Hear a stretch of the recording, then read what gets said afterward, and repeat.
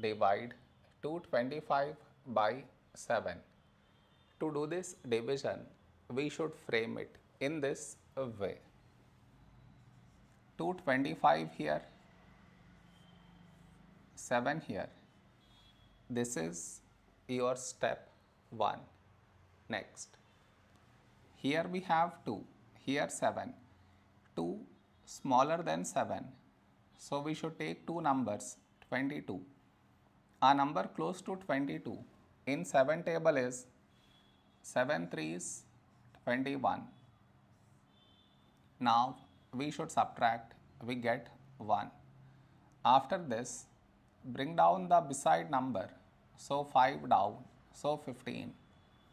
A number close to 15 in 7 table is 7 2s 14.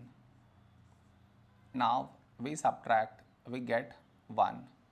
After this, no more numbers to bring it down. So what we do is, we put dot, take 0, so 10. A number close to 10 in 7 table is 7 1s 7. Now we subtract, we get 3.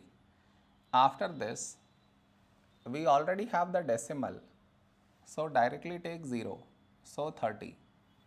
A number close to 30 in 7 table is 7 4s 28.